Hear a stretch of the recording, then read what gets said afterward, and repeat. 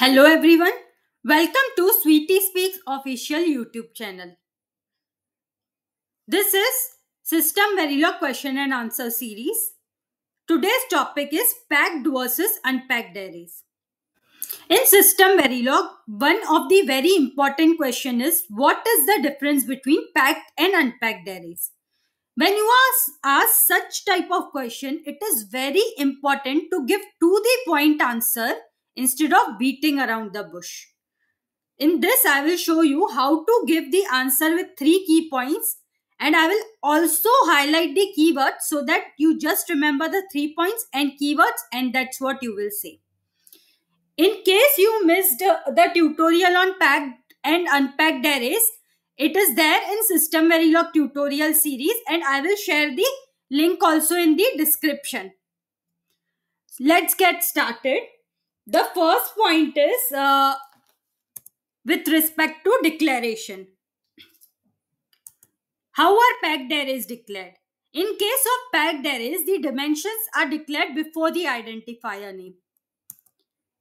In case of unpacked arrays, the dimensions are declared after the identifier name.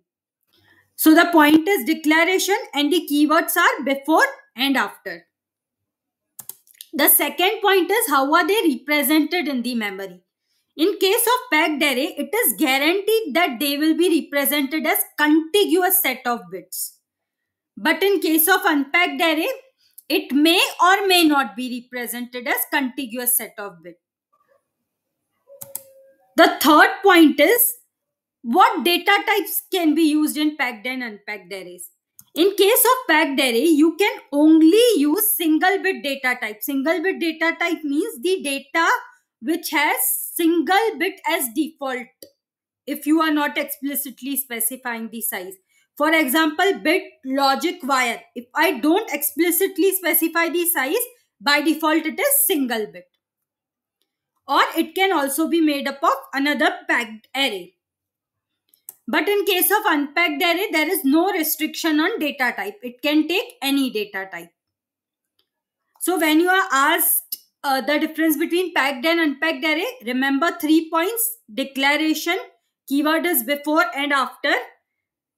The second point is memory representation, guaranteed to be represented as contiguous set of bits, may or may not. Third point is data type, single bit or packed array, any data type. That's how you have to answer. I hope it helped you how to give answers to the point.